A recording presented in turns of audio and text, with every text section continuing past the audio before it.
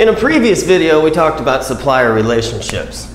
And we talked about this system thing that I have to use in almost every class. For a review, over here we have, this is our operation, this is us. And over here we have suppliers of the different things that we need. In this case, it would be a business market, right? It's our business. And then we have customers over here. And you could think of that as target markets. So we have different customers that we're trying to serve. So this is a little chart that Deming did. And as I mentioned before, a lot of people just operate in a closed system. And they don't talk to the customer. They don't really talk that much to the supplier. They just say, do you have it? I'll take it.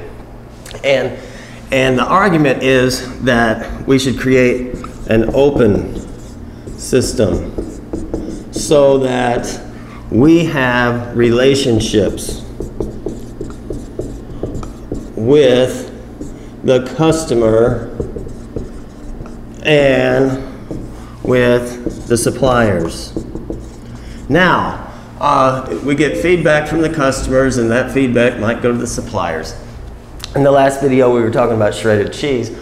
Well, if we were selling to a frozen pizza company, they may say the cheese isn't, we shred the cheese, and then we might have to go back and look at our raw materials to see if we need to change those to make the cheese so the customer likes it better.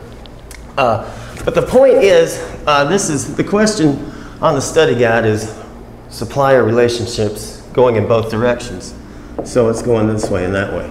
So the argument is that our operation, if it's closed, where we only really worry about ourselves, we don't talk to them, we don't talk to them. We need to open the system.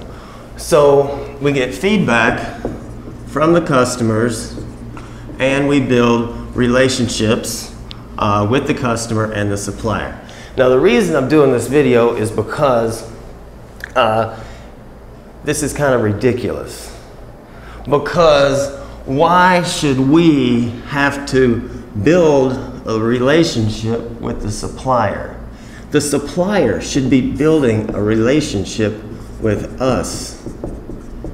And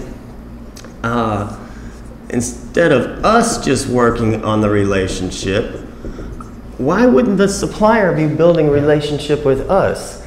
So if they're operating in their little closed system and we're operating in our little closed system, that's double stupid. But if we're operating in a closed, okay, we're gonna open up, we have to go approach the supplier to build a relationship.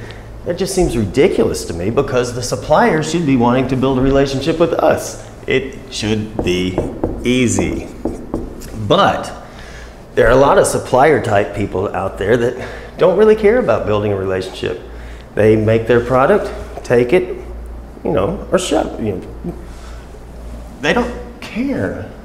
But we need suppliers that care. We need suppliers that care and are willing to build a relationship and listen to us so they can meet us halfway. So summary advice is to open up your system and start relating and building a relationship with the supplier, as if the supplier is not willing to have a relationship. So hope that's not confusing. We build a relationship with them and you go, we have to build a relationship.